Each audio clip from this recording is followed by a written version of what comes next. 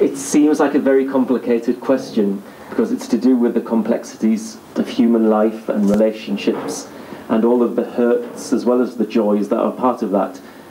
But in another sense, the answer is very simple, and it's that yes,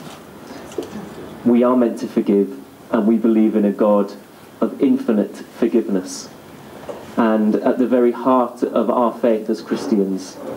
there is a person and a moment and an act of supreme reconciliation, which is the mystery of the Lord's cross.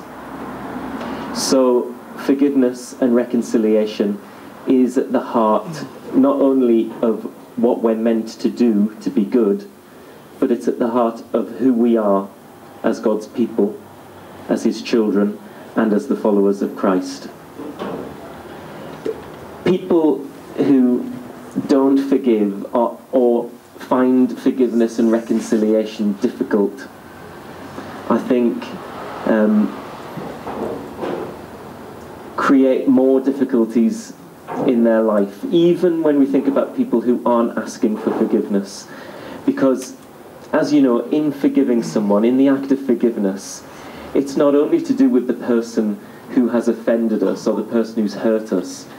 but it's also an interior act, and it involves me and God and the rest of the human family.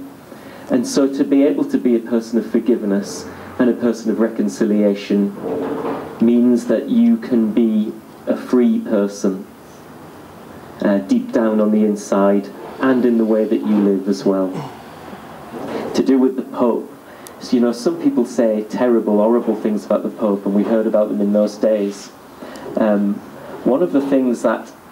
really astounded me when he was first elected was the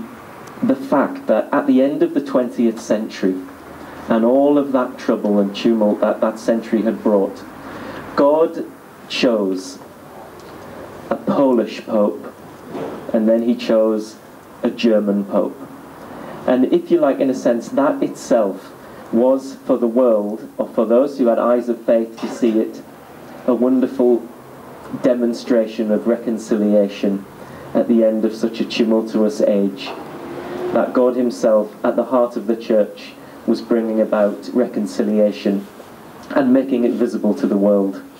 You know, some of the things people say about the Pope just because he's German, they're outrageous, really. And I think when we look at it deep down, we can see that reconciliation that is needed between peoples and nations, reconciliation in hearts and souls, taking place as well in the heart of the church.